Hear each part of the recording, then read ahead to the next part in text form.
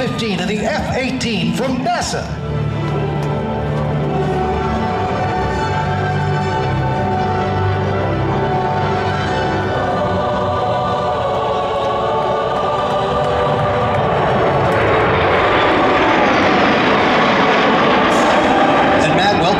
Sophia is open now. People can go and see the telescope, and that is just a beautiful thing. What are we about to see?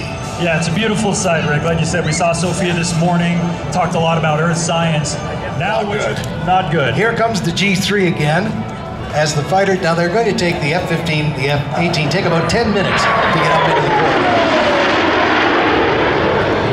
You see that long probe out the back of the G3 as well, so there's all sorts of things on board.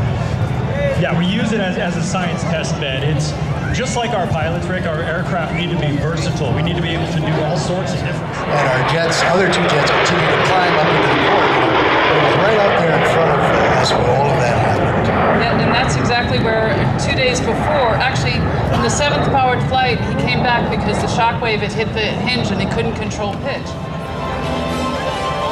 There they are. I can see I've got the F-15 tally-ho, straight up there, approaching 11 o'clock, coming right at us now.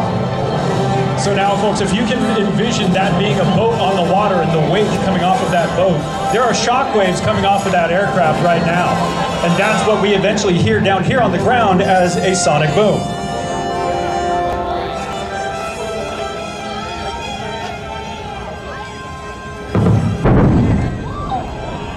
That was 30 seconds after it happened, and now the one that happened first we'll hear in just a few moments. And there were the two thumps there. And how much quieter was that? Between that first boom and the second boom, the decibel level is actually significantly different.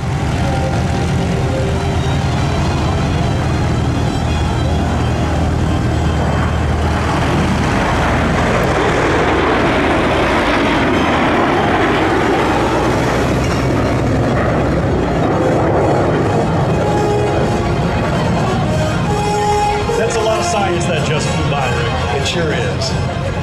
And we'll recover the jets, and I see that we've got Dawn Patrol getting ready to go, Matt, so I want to thank you and everybody at Armstrong.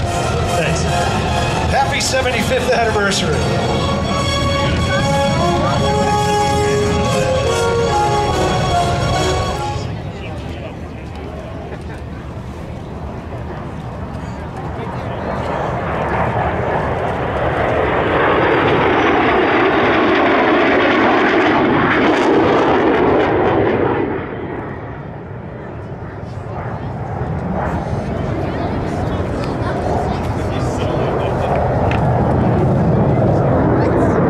Instructed to interact with you and not be insecure about all of this. Where do you go to school, Nicole? Well, I don't live around here. I live all the way down in Orange County. That's a long way away.